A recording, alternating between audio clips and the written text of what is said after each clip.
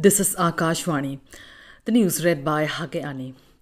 Prime Minister Narendra Modi laid the foundation stone of development projects worth more than 26,000 crore rupees in Jagdalpur, the divisional headquarters of Tribal Bastar Division in Chhattisgarh today.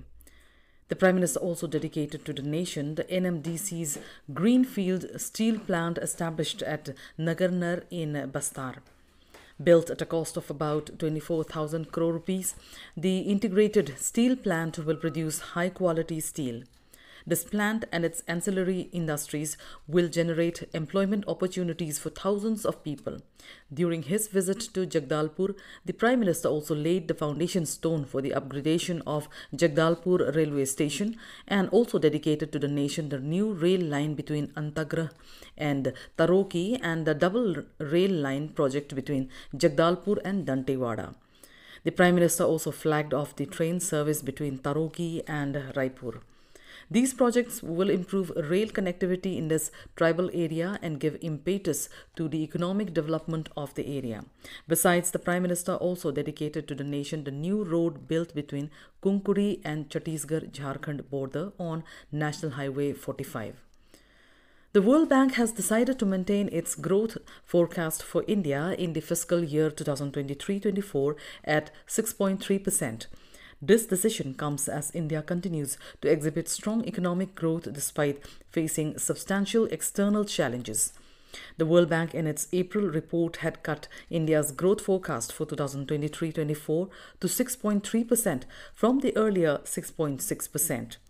According to the World Bank's latest India Development Update, the International Financial Institution's flagship half-yearly report on the Indian economy observed that despite significant global challenges, India was one of the fastest growing major economies in 2022-23 at 7.2%. Union Finance Minister Nirmala Sitharaman today distributed 3,500 crore rupees worth of credit assistance to the beneficiaries at Coimbatore today.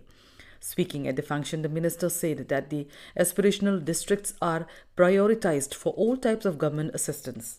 The loans were distributed under the Credit Outreach Program. The finance minister said that the government is creating awareness and is ensuring that rural farmers and entrepreneurs become aware of the subsidy and credit loans given to small entrepreneurs and businessmen. The finance minister said that 23,800 beneficiaries were given retail loans and mudra loans were distributed to 2,904 new beneficiaries. The minister informed that the Stand Up India loan has been given to 18 beneficiaries, rural youth belonging to scheduled community, scheduled tribes and women. Ms. Nirmala Sitharaman described that those having Kisan credit cards can also seek loan assistance from the government. In Bihar, incessant rainfall has triggered flash flood-like situations in several parts of Kaimur district.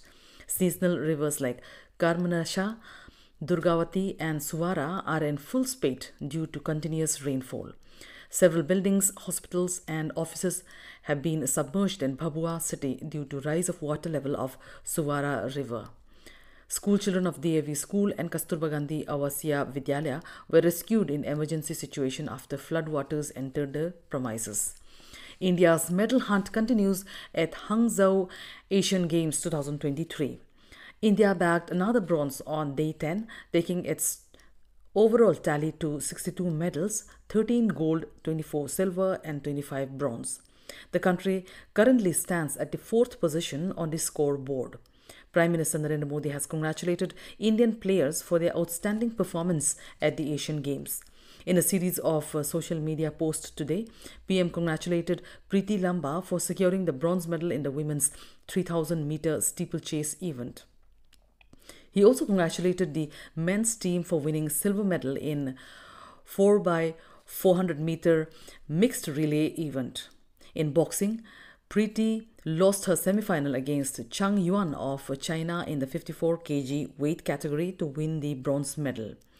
Lovelina Borgohain advanced into the final of the women's boxing 75 kg event by beating Thailand's Bison Manikon in the semi-final. That's all in this news bulletin. Namaskar.